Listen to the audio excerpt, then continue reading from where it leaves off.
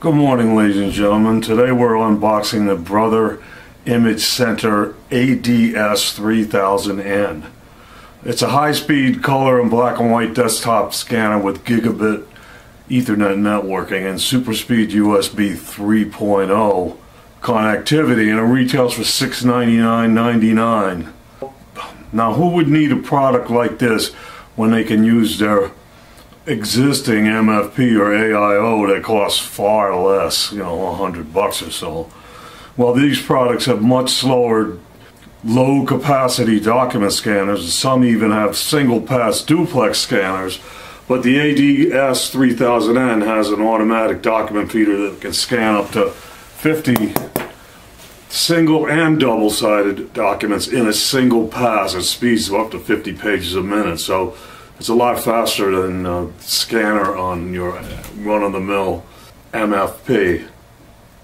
MFPs and AIOs also have much larger footprints, and they have many distracting features, all kinds of downloadable applications, touchscreen controls and whatnot, and they're really not suitable for what this product is designed for. It's a digital on-ramp simply made for scanning. Also, these document feeders on your typical MFP are not designed to be replaced, and the document feeders are light duty. This product, you can flip it open and replace all of the feed rollers inside. Then they last as long as 200,000 scans before you need to replace them. So you can keep the document feeder in good shape over the long run. Now, that said, this product is most suitable for businesses that capture, manage, and process hard copy documents such as multi-page, simplex, and duplex documents, receipts, business cards, photographs, plastic ID cards, and long documents up to 196 inches long. It's also suitable for companies that mostly have printers and may need a high-speed digital on-ramp for scanning and routing of hard copy documents. It can even function as a copier using its scan-to-print feature. So if you have a bunch of printers and you need some scanning, you don't need to go out and buy an MFP. You can use this and it'll last you a long time, and it's really good at scanning. Now, this model only has 3 built-in shortcuts. I mean, the 2500 we tested had a touchscreen control panel and 18, 20, 21, 28 shortcuts that you could select from the control panel.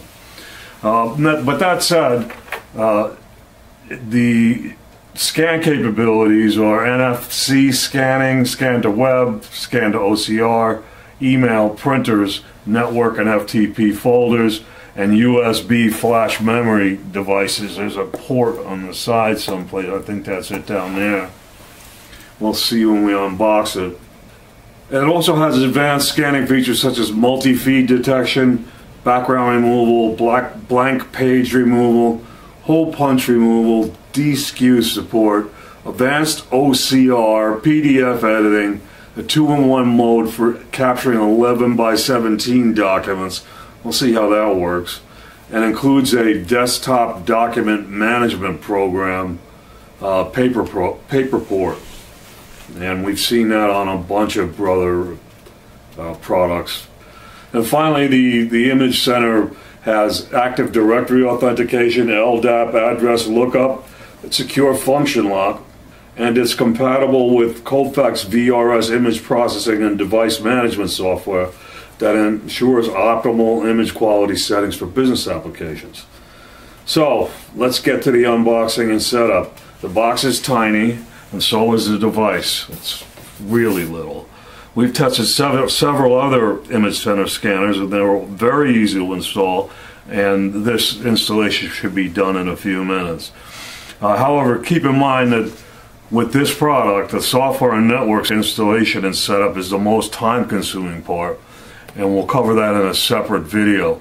And once we get it installed on a network, we'll run through a couple examples on how to use the shortcuts and how to use the document feeder for, say, business cards and whatnot.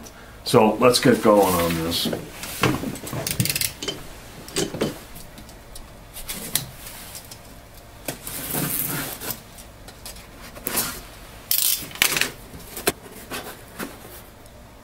Okay, like with other brother products, I have a diagram here that shows you how to unpack and rebox the unit, which is really useful for somebody like us who has to pack this thing up and send it back. But it's a nice little value add. Thank you, brother. Okay, now this piece of cardboard is tucked in here, and this junk just fell out of the bottom. Not junk, but stuff just fell out of the bottom. Here's the inside is the scanner sheet for fragile originals. You put the originals in this sheet and feed them through the document feeder if they're fragile or odd size or whatever. And then here's the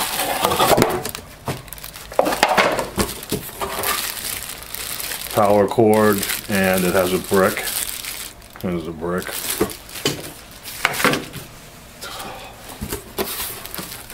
Software CD and the manual fell out on the floor.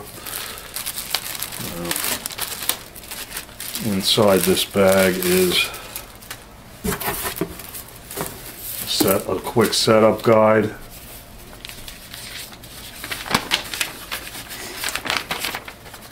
One page front and back.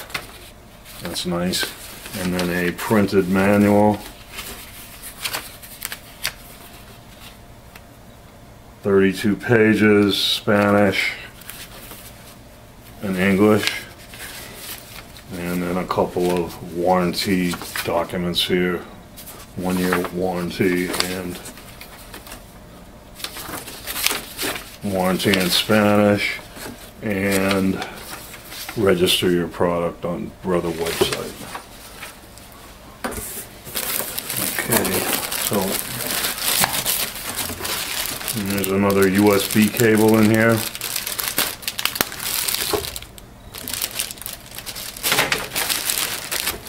And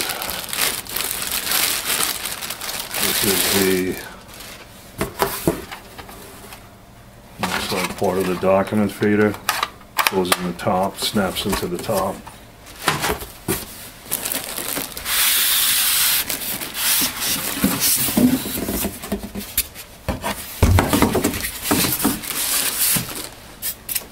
Okay, and then our foam blocks.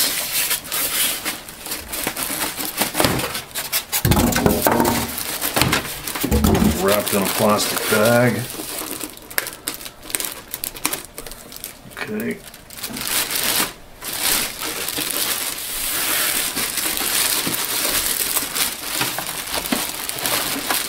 And you can see that it's really tiny.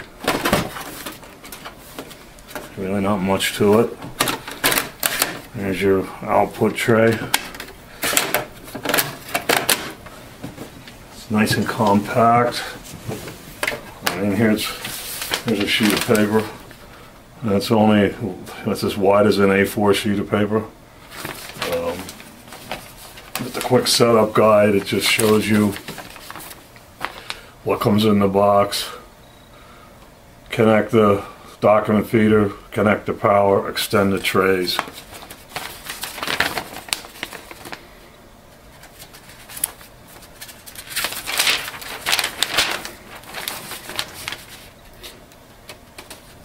And then connect your machine and install the software. Wi-Fi, LAN, USB, mobile device, and then using it as a standalone for Wi-Fi direct if you don't even have a network. Okay, kind of a given. And then it tells you briefly how to use it in 4 steps, but there's a lot more to it than that. Basically, if you're pulling scans from your PC, it's straightforward, just like any MFP.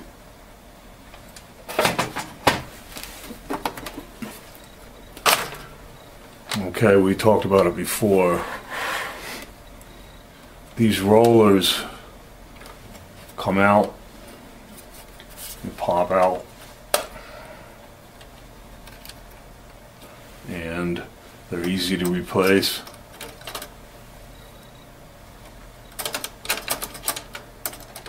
And they last 200,000 scans. There's a counter, we've seen it before, there's a counter in the software that keeps track of how many scans you've made.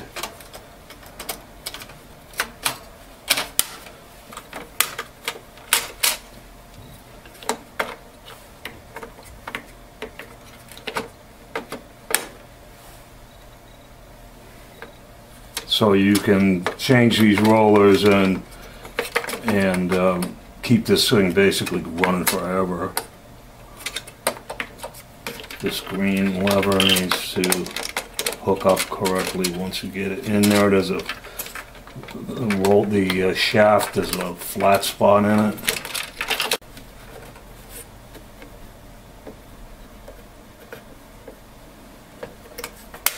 Oh boy. Tricky to get back in, but now once you do it, should be a lot easier the next time. Alright, so there's two.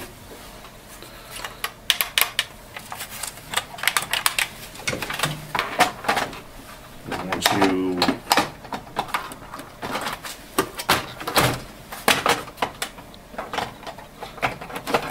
it's a lot easier if you open the front, flip the flippers in the back, and then just put it in. Now it's all done. So basically, I don't even need to plug it in at this point. But what you can see, we have controls are 3 shortcut buttons. I mean, there's no shift key or anything to make it 6. And then this is scan to PC. So if you're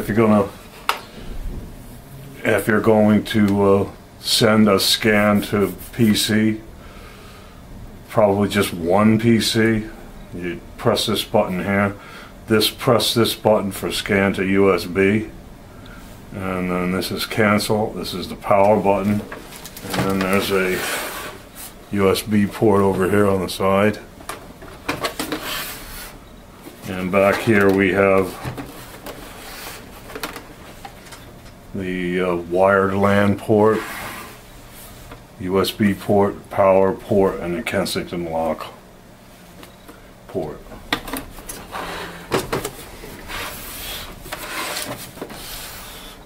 So, in fact, I think this button right here, if you want to pull a scan to your PC, you would run over here, using the software on your PC, would run over here, put the document in the document feeder.